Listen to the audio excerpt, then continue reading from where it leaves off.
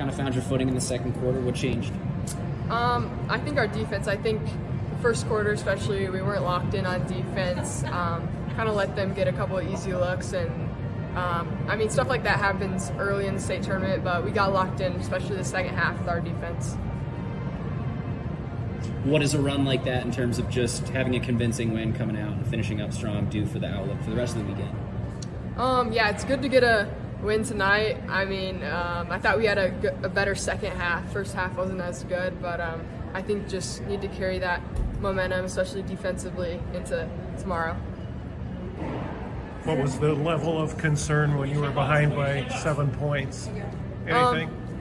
I mean, I think we stayed composed. I mean, obviously we knew we were down, but we battled back and then got that 7-point lead or so going into halftime. So that was good to get that back before half, and then just lock in defensively in the second half. You are now the second leading scorer in NSAA history. What does that record mean to you?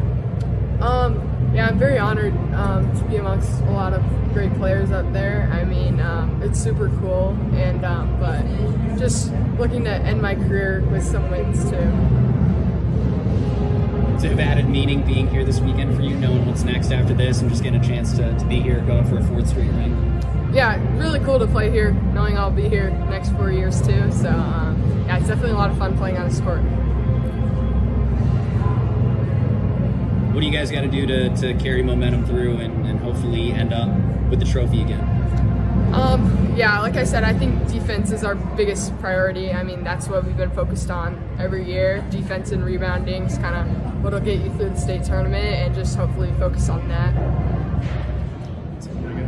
All right. Thanks, Britt. Thank you. Thank you. Have a good night. Good luck tomorrow. Thank you.